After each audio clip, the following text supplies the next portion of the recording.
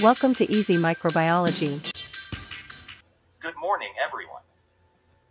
Today we will be discussing the topic of Mycobacterium leprae. Let's begin by diving into the information about Mycobacterium leprae. Mycobacterium leprae is a bacterium that can cause leprosy, a chronic and infectious disease that affects the skin and peripheral nerves. This bacteria has been affecting humans for thousands of years and is a slow-growing organism, meaning the progression of the disease can be slow, depending on the individual. Early diagnosis and treatment is necessary to prevent severe disability. Leprae is a pathogenic bacterium that can only survive inside the cells of its host. It primarily affects skin cells and those of the peripheral nervous system. Transmission occurs primarily through direct contact with infected individuals and certain species of armadillos. The infection can last for decades and result in a range of skin disfiguration and nerve damage. Diagnosis and treatment should occur quickly to limit the progression of the disease. Mycobacterium leprae is a species of gram-positive bacteria belonging to the Clostridium botulinum and Bacillus botulinus family. Characterized by its thin, rod-like shape and a waxy cell wall that enables it to resist common staining methods and makes it challenging to culture in labs, it has a size of 1 to 8 micrometers in length and 0.2 to 0.5 micrometers in width. Clearly, it is a small but formidable bacterium. Discussing Mycobacterium leprae and its cultural characteristics, researchers must use unique methods to examine its growth in a petri dish. These methods include use of certain chemicals, temperature, and special growth media. One of the most difficult pathogens to culture in the lab, Mycobacterium leprae is typically not identified until very late in an infection. Extremely contagious, extreme caution must be taken when handling it in the lab. Leprae is a gram-positive bacterium that appears as small, rod-shaped cells under a microscope. It is acid-fast, meaning it retains a stain after acid treatment. This bacteria produces several unique metabolic products, such as phenolic glycolipids, which are linked to leprosy pathogenesis. Different biochemical characteristics help to further separate it from other types of bacteria. Leprae is a species of bacteria that primarily infects humans, though cases in armadillos have been reported. Its host range is diverse, making it possible for quick transmission to many people. Studying the pathogen is necessary to gain greater knowledge of the disease and to create preventive and treatment measures. Mycobacterium leprae produces several virulence factors that contribute to its ability to cause disease, including PGL1, which inhibits the immune response and allows the bacterium to evade the host's immune system.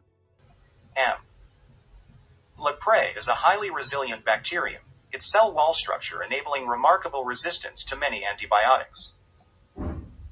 Research has indicated that leprae has devised specific defense systems against conventional antibiotics, with evidence suggesting it actively prevents the entry of drugs into its cells.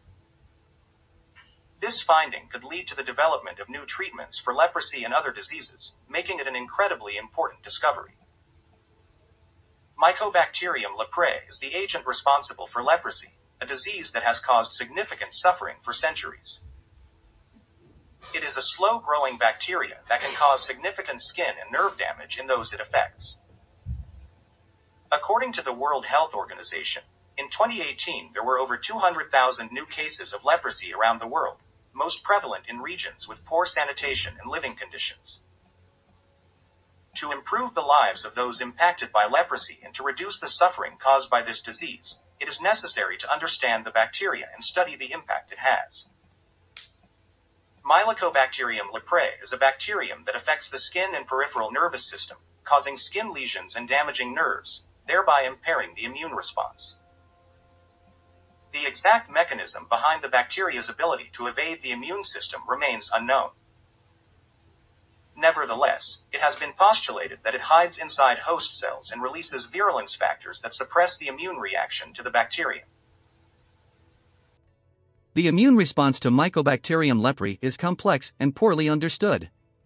In some cases, the immune response can cause nerve damage and deformities in affected individuals. M. Leprae is a bacterial species that causes leprosy, a chronic, infectious disease characterized by skin lesions and nerve damage. To diagnose leprosy, skin examination and biopsy are typically done. Additionally, PCR can be used to detect the M. Leprae DNA in skin samples, giving an accurate and reliable diagnosis of the disease. It is imperative to create awareness of the importance of hygiene, sanitation, and other preventive measures that can help decrease the risk of transmission in the local community in order to control the spread of leprosy, a potentially debilitating disease. Early diagnosis and effective treatment for those infected is key, as this slide is showcasing the importance of prevention. Prevention is essential in controlling the spread of this condition. Mycobacterium leprae, the causative agent of leprosy, is a long-term infection that can cause disfiguring skin lesions and nerve damage if left untreated. Effective treatment is available, with a combination of 3 antibiotics, dapsone, rifampicin and clofazimine, commonly used. Depending on severity, treatment takes from several months to several years, but with the right treatment, leprosy can be eradicated altogether. M.